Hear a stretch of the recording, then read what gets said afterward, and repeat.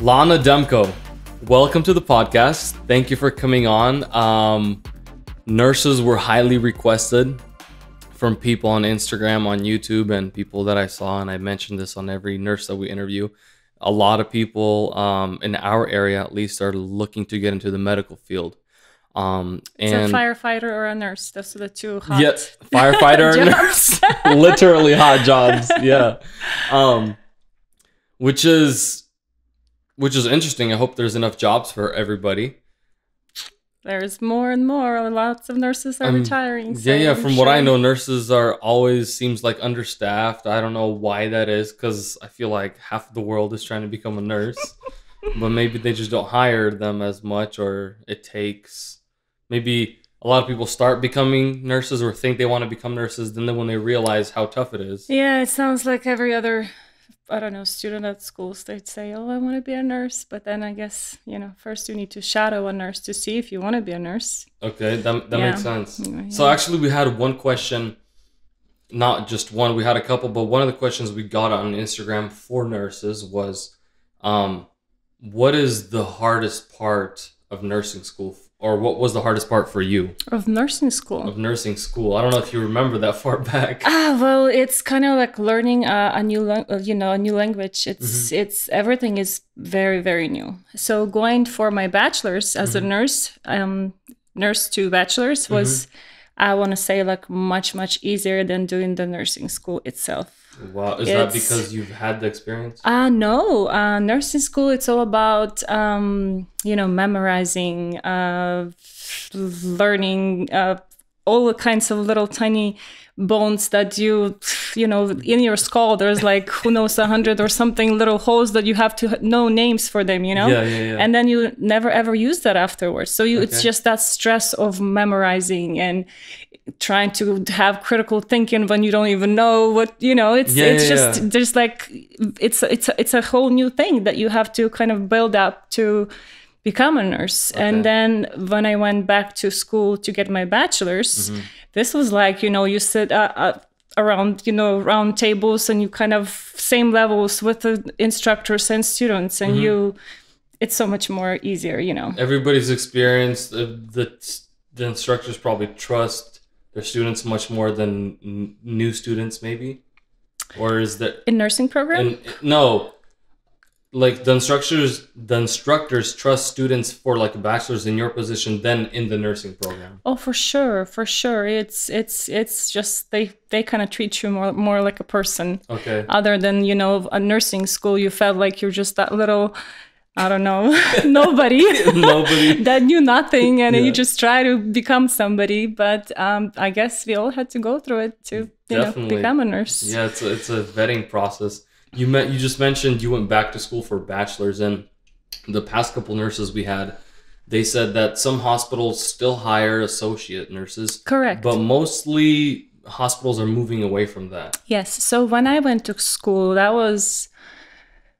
I've been a nurse for 15 years now. So 19 years ago, that's a long time. That is a lot. And I had no idea what nurses do. I had no idea how much schooling they needed. Yeah. I mean, I started, at first, I guess it was kind of I think God kind of, led me through my life with my choices. I had one of our... people from our church came up to me and he's like, oh, so you're graduating from high school. What's next, Yeah. And school was never like a big thing for me. I never liked getting the stress of taking tests. And I like to learn new things, but not the tests. Yes. I can imagine. And so he's like, oh, we have this job at our clinic. Would you be interested in working, medical field, but doing kind of paperwork stuff? Okay. I'm like, well, sure, and I worked at pizza at the time while I went to high school. Okay. And so he kind of got me the job, and I started working as a receptionist, and then I had to translate for Ukrainian, Russian-speaking patients. Okay. And I kind of, looked and saw what the medical assistants did and what other people did, other than me as a receptionist. And I'm like, this is kind of, not too hard. I think I can do this, if I can only go through the schooling. Right. So I decided to, become a medical assistant. there was like a 5 months program. And if you get straight A's in the program and you don't miss a day, you are guaranteed to go for your externship at Kaiser. Wow, that's crazy. So I tried hard and I did all A's and didn't miss a day, and I got into Kaiser as a as an externship medical assistant person. And the end of my, I think it was 2 months or something. I don't know the exact amount of time, but the manager came up and she's like, "Hey, would you like to work here?" And I'm like, "Of course, who doesn't?" So you were kind of volunteering, or were they paying you for it? So as part of schooling, you have to do kind of like volunteering externship. Okay. I got you. So then, that's how I got my first medical kind of a job as a medical assistant at Kaiser. And nursing, again, I never thought of, that's, I always thought that, it's 4 years of college. I'm like, that's not for me. This is probably crazy, So I started working as a medical assistant, and one day, one of the doctors said, "Hey, Lana, do you have some time after work that we can talk to you?" And I'm like, "Oh my, what? I mean, what I do wrong? Have I done something wrong that I, didn't know of or something?" And because sure, I said, "Oh, of course." And so when I went into his office after our it was 8 to 5 shift office hours, he had like all the other doctors sitting there, and I'm like, "Oh my goodness, really? What did I do?" And they were just so, they just said that you are so good with our clients and that you have to go on and get your nursing or your doctorate. I'm like, "But the school is like, you guys don't know me." I don't like the school. And they're like, you don't have to do everything at once. At least take, evening classes. You can work here, take a class or two, during your evenings. And that's what I did. It was awesome. It was that one doctor that kind of encouraged me to become a nurse. That's awesome. Yeah. Well, I bet look, so we just started talking about how nursing school is crazy hard, and you were like, schooling isn't for me. Yeah. And a doctor encouraged you to become a nurse. You knew schooling wasn't for you, but because someone encouraged you, you took the leap of faith. It was the doctor, and plus my dad, he was always, anytime he had a little scratch, a little something, he would call me. I was the youngest. I am the youngest in our family. And he's like, "Oh, can you take care of this for me?" And I would always do that. And he's like, you should be a nurse or you should be a doctor. But I never thought that I can be one, Yes. So I bet someone watching or listening wants to be in the medical field, but then they also hear the other side of like how much studying it is, and they think school is not for me. Like, I was never good at school. I mean, you're a beautiful example of somebody, like you said, I mean, school wasn't difficult, but you're always stressed out for tests, and I'm sure there's other people out there. So as long as you put your heart to it, your mind to it, it can be done. It's a goal. If you have a goal in your life, it can be huge, but you have it and you take baby steps towards it. I did not do the whole, 4 years in, a day or two. It was taking, at first, it was 2 classes. I did evening classes at Sierra College. And I even, after work, I would come to your guys' house for dinner. Yeah, I remember that. And it was, I did it, That's awesome. Yeah. Good job. So let's talk a little bit about the what it is you do, not your schedule wise yet, but like the patients you work with, kind of what your floor is, the unit you're in, why it's different from other units and stuff like that. Yeah. So after graduating from nursing school, during school we went through all kinds of rotation. We did went surgery, labor delivery, all kinds of nursing. Because of course it's like a tree, you have one tree, but you have a whole bunch of different kinds of branches, right? Same thing with nursing. And after I, through the 2 years of a nursing program, I had only few days in ICU. And I was like, I loved it. I thought this is so cool. You have 1 or 2 patients, and you like, it's kind of like your baby, Yeah. You know him, from the top to bottom, you can, like, you see them, Yeah. Your whole shift pretty much, it's kind of like taking care of a baby. Yeah.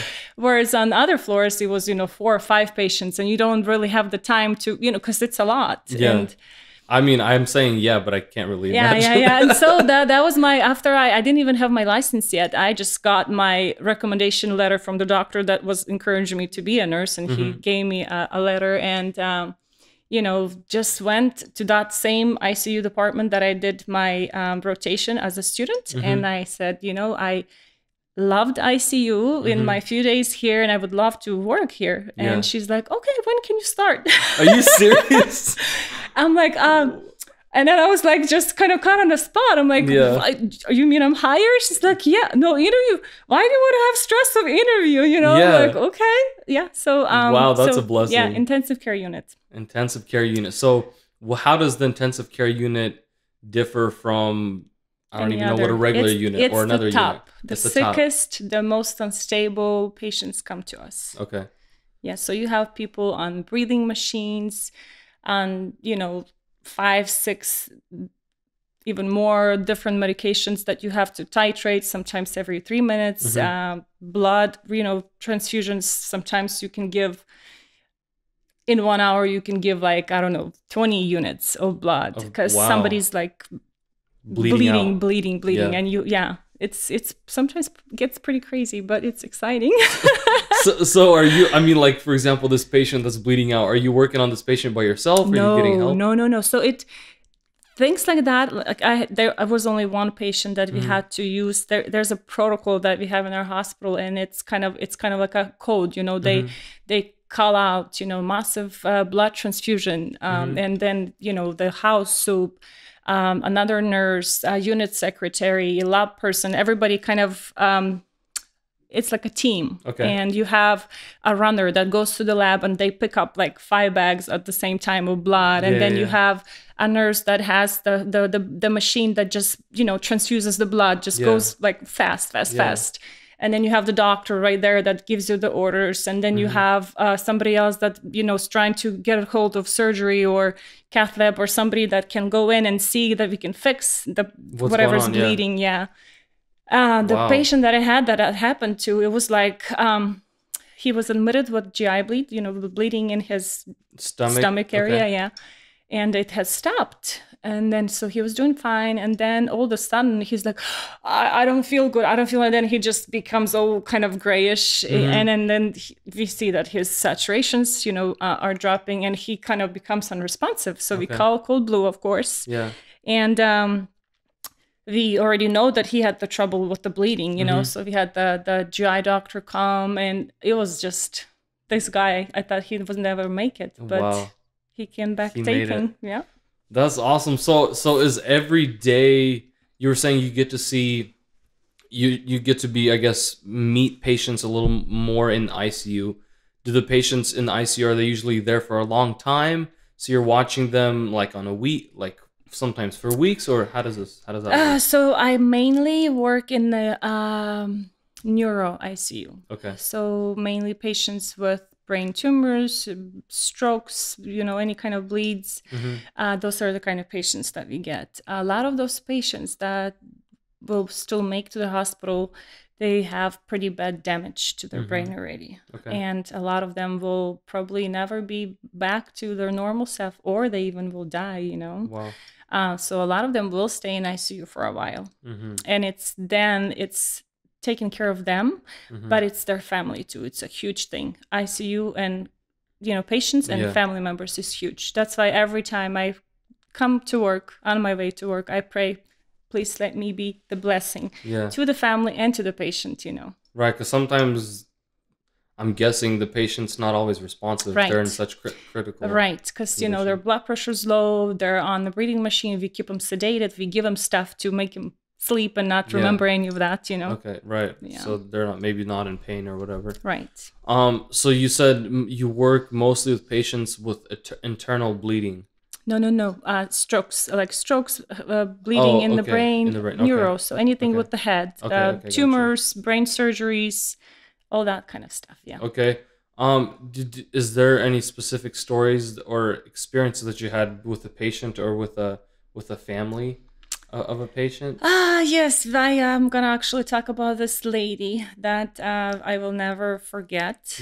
She came in, you know, she was talking, she with strokes or with brain tumors, you usually have, like a droopy face. You can have slurred speech. Sometimes they wouldn't even be able to talk to you, or sometimes don't understand you, weakness or paralyzed one side of the body.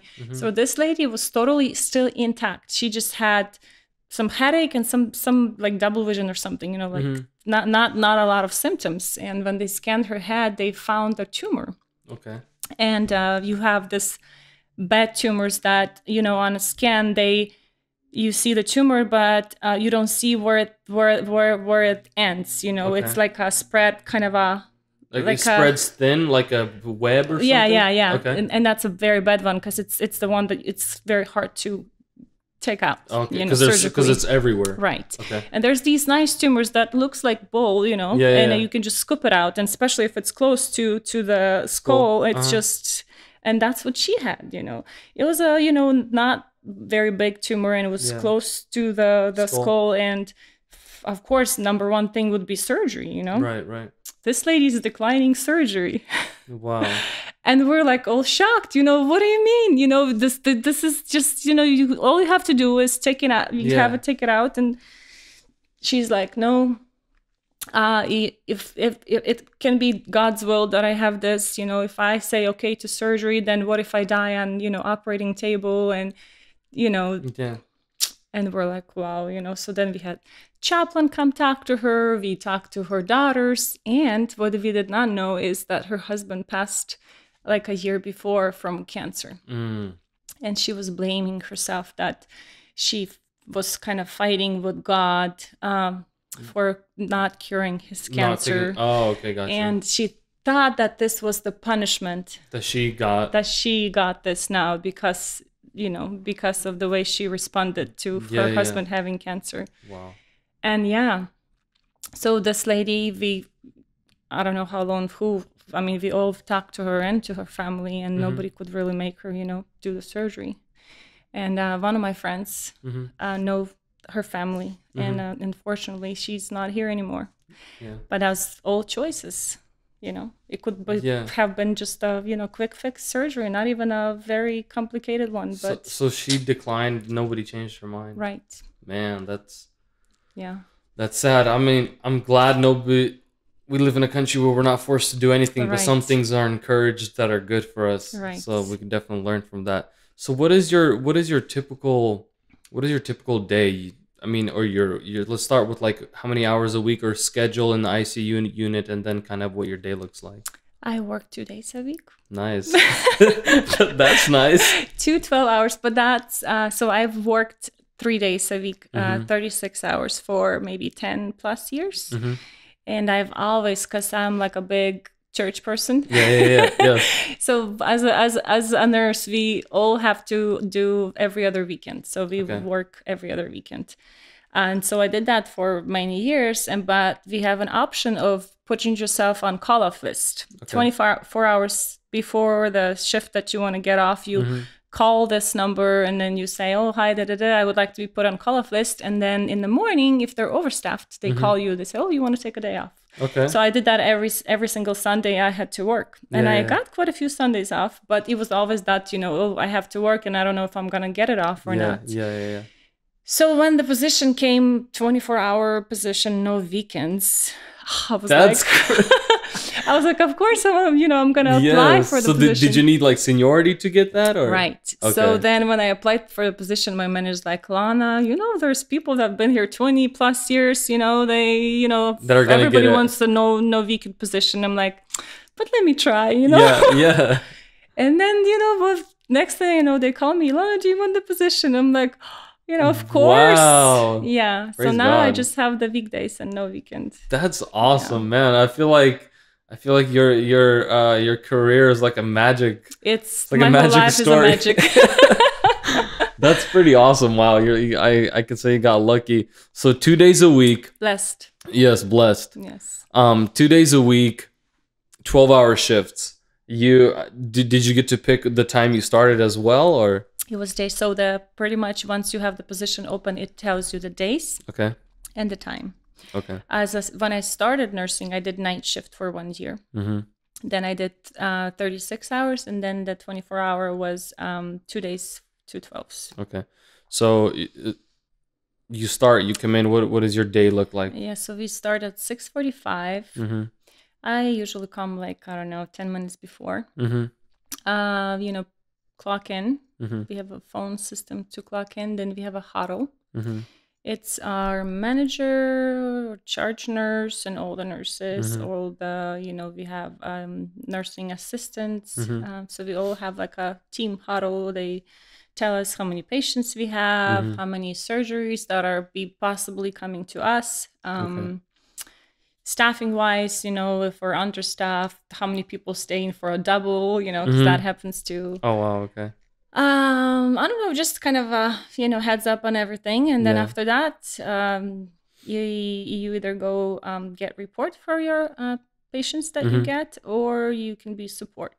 So then we have 4 units, and you support for the 5 nurses in 1 unit. Okay. So all you do is you give them breaks, and you pretty much do whatever you have to do for the patients during the break times. Okay. Yeah. So you come in, you get your huddle. Do you, when you say, you're saying some people stay over for double time, is that an option for all nurses? Do they ask you to? So you can there's a schedule that you have online, and you can put yourself available. Okay. So they will call those nurses that put themselves available, again based on seniority. And if you're available and they ask you to stay, you stay. If you're not available, or if you're even available but you don't want to stay, you say no, and you don't stay. So okay, so you work a 12-hour shift, and then you work another 12-hour. Oh, 4 more hours. Okay, I was about to say doubles, like 24 hours. Do you get to sleep? No, double is 2 8s. Yeah, because 12 considers like a shift and a half. They consider it as like if a night shift comes in at 7 p.m. to 7 a.m., they get paid through the whole 12 hours night shift. Okay, gotcha. For us, we come from 7 to 7 a.m. to 7 p.m. and we get paid through the whole 12 hours p.m. shift differential. Okay, got you. So usually a work day is 8 hours. In the ICU, do all nurses work 12, or how does that work? So depending which ICU. Our ICU here where I work, it does 12. Other ICUs do 8 hours. There's different, like the whole hospital is, in my hospital, I think we're the only unit that does 12-hour shifts. That's kind of nice, because you get to knock out. For sure. Yeah, you get to knock out in 24 hours in 2 days. Even if because you can pick up extra days, even if I come pick up 8 extra hours, right? That's over at 3:15. Okay. And then by the time you get home, that's like a huge traffic time. So it's not even worth it. You just stay for the 12 hours, and then there is no traffic at 7:15 in the evening. Okay. Let's talk a little bit about, I know the term, I don't know what it is, charting. Charting. So I'm not studying to be a nurse, but I'm trying to ask questions that maybe that someone would ask. How does charting work? That'd be my first question. Then my second question is, just like the nursing dynamic, when you work with different nurses, is it easy to work with other nurses and patients? What are the easy parts? What are the hard parts? So charting, it's all computerized. Okay.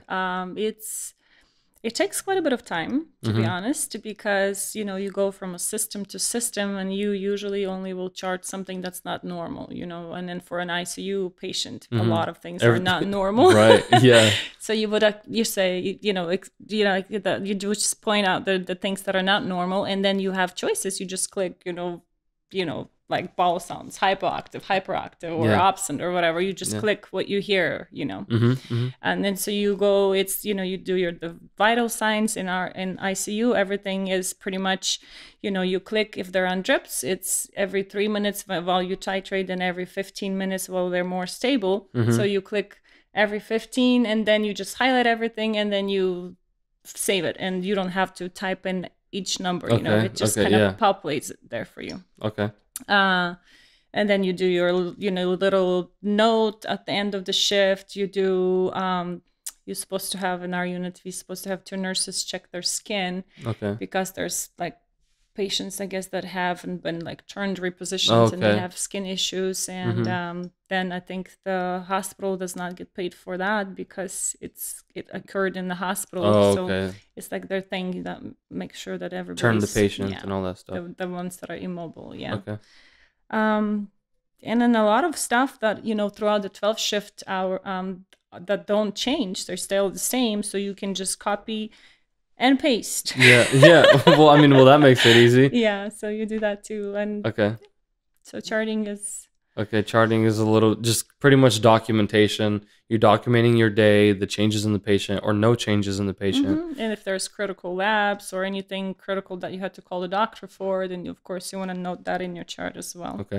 Okay. So let's talk about the kind of the nursing job side dynamic. How is it working with other nurses? Is it pretty easy? I mean, helping nurses each other out. How does that system work? So you kind of know your day from the beginning. It depends. Let's say if you're a support nurse, right? You go into the unit and you see the nurses that you're going to be supporting. You kind of know, okay, this one's going to be, charting, 10 hours. And can you do this? Can you do that? Can you do this? Can you do that? Or, they take 15-minute break and they'll tell you, to do a 30-minute worth of work, So it's, you kind of learn everybody. Okay. And then if you do the patient care, same thing, usually you have 2 nurses on each corner, and then your other nurse is usually the nurse that if you need help with something, that's going to be your, partner that's going to help you, and then again, if it's going to be somebody that's going to be like this, done, move on, or if it's going to be somebody that's going to be maybe on their phone and then you hear their alarms and they don't hear it. Yeah, for some reason. Yeah, so I think it's people everywhere, Yeah, so it's just like you're probably in nursing school on a group project. You notice some people slacking off a little bit. Yeah. Okay, so same thing at work. People are people. I know we talked a little bit about the why of why nursing in the beginning, but maybe just reiterate a little bit. Why did you So you were encouraged by the doctor, you were encouraged by your dad, but what ultimately made you like, okay, I can do this? Or you were just like, I'm going to try it and see if it works out? I think it's just the love of maybe taking care of somebody, if it's just kind of being like a mom, I feel like I'm the mom. Taking care of the kids. I totally take care of my patients. Like, I don't want to say they're my babies, but I do what I would love somebody else to do for me, and I think that's what kind of gets me, like I like when I do something and then I see that it makes their day, It makes them feel better. You see the health improve or whatever. That's awesome. I mean, that's kind of nice to know that nurses that are treating their patients, or for example, they love their job and they're there. Oh, and you can tell right away. Yeah. You can tell. I mean, I come in and like, oh, are you here next or tomorrow, or when is your next date? They'll ask you. They want you to come back. For sure. Awesome. See, well, that means you're a good nurse. Thank you for your service. So we talked a little bit about the school. What would you say if somebody's looking to be a nurse and sounded like you had a great opportunity, kind of with getting good grades and not missing school? You kind of got your foot in the door with Kaiser. Someone in school today, is it worth just sticking with your associates? Should they just go straight for the bachelor's? What do you see? So what I did is so for a nursing program, the program itself, it's 2 years, but to get into the program, you have to have certain classes and you have to have certain GPA as well. They will not take you into a nursing program if you have, bad grades. You have to, there's, I guess, a process that starts from the beginning that you have to try hard to even get into the nursing. Okay. The way I did it, I did all my prerequisites for associates. And then I knew that not everybody will get into the program from their first trial. Okay. So I kind of knew that, okay, I'll just do everything that I need to get my associates. And if I don't get into the program, then I have that extra time that I can catch up on the other classes for a bachelor degree. Okay, got you. That's what I did. But of course, I got in for the first time. Obviously, knowing your story, everything just happens. Yeah, so I kind of stopped right there, you know. Okay. And then again, getting my bachelor's, again, it was somebody else said, you should probably go get your bachelor's. Okay. So what's your next step? Are you planning to move up? Right. So when I went to the bachelor's program, I was kind of thinking, you know, I'm either going to be a nurse practitioner or a nurse anesthetist.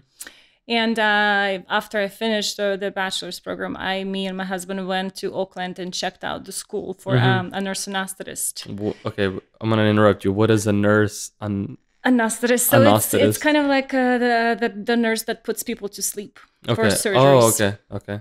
Yeah, and then that's kind of, you know, I see in ICU, I see, you know, people get intubated. That's what the nurse anesthetist or the anesthesiologist does. They put the breathing tube in, they give the medicine, you know, sedate patients. And we sedate patients a lot as an ICU because we do a lot of procedures. So we do conscious sedation as a nurse. For a nurse anesthetist, it's more of a, you know, general sedation, like totally asleep. Okay, got you. So when we went to Oakland, we saw the school, we saw the area. Yeah, you're like, I don't know if I could survive. And then we were kind of sitting, you know, by the water and talking. And my husband says, you know, I don't know if I want you to go through the stress of it's 2 more years. Yeah. 2 more years of school, and then you would have to quit your nursing job because you cannot go to school. Yeah, that's the requirement. And it's full-time school, and again, it's real stuff. It's not, you know, what I did for bachelor's public health. It's, you know, statistics and starting from A. Right. So I was kind of ready for it, but then that little talk that we had, you know, in Oakland by the water there. Yeah. And, you know, we kind of decided for now we'll just put that on hold, and we'll see. Maybe they'll be calling again later on. Yeah, maybe the doctor will be like, hey, actually, we'll just hire you as this. Just go take a test or something. Something awesome will happen. That's cool. I know some high schools have like ROP programs and stuff. I know the high school here in Roseville does. Oakmont High. Have you ever experienced? That's a great thing to do. It is, really. Yeah. So if you want to be in medical field, I think shadowing, if you want to be a nurse, shadow another nurse. Of course, there's different kinds of nurses. Shadow a nurse that you think you want to be labor delivery nurse. Go and see that kind of a nurse, and just not one day, but maybe 3-4 days. Because in one day, you know, you will see some stuff, but you won't see everything. And same thing, you know, anything you want to be ultrasound tech, you want to be who knows who. I think number one thing is start with shadowing somebody else that does that job, because that's a lot of schooling. Yeah. To go through and they say, oh, really? This is what I have to do? You know? I don't think I want this. Right, because during the nursing program, our first rotation was in a nursing facility, like assisted nursing, and we were all shocked. We're like, you know, but that's of course not what the nurses, you know, not everybody does. Have you ever worked with any of the students that come in maybe for Of course. What was your experience with the students? Or they're so excited. They see everything in like this pink collar. Everything's perfect. Right. What would you say like to those students? Are you, I mean, I'm guessing you are honest with them, just explaining to them how everything works. I love my job, so I mean, and they can see that. I think that's how I got hooked too. Is by following somebody that loved their job. You know. Yeah. That's awesome. Well, I think we're gonna wrap it up here. That's all. The questions that I have. I know maybe if I was a nursing student or something, maybe I'd have more specific questions. But if you guys do have questions for nurses, I'll be sure to send them your way, and whoever else whoever else we interviewed. Thank you so much for coming on. Thank you for sharing your story, your insight, and I really hope you got it. I really hope that more nurses are like these nurses that were interviewed, because they all love their job. They love treating patients and working with families and teaching. So that's amazing. Again, thank you so much.